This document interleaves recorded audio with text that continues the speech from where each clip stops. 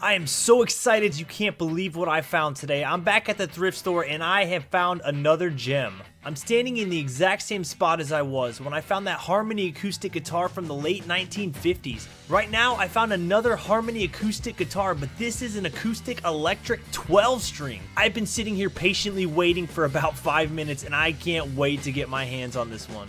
I love all kinds of guitars and I've never owned a 12-string. I've played them, but I've never owned one. I can't wait to check out this guitar and look at it and make sure it's the real deal. I do a quick search online to see what I can get, and one recently sold on eBay for 850 bucks. But this is such an old guitar and it's really hard to find. They don't come up often and there aren't many sellers.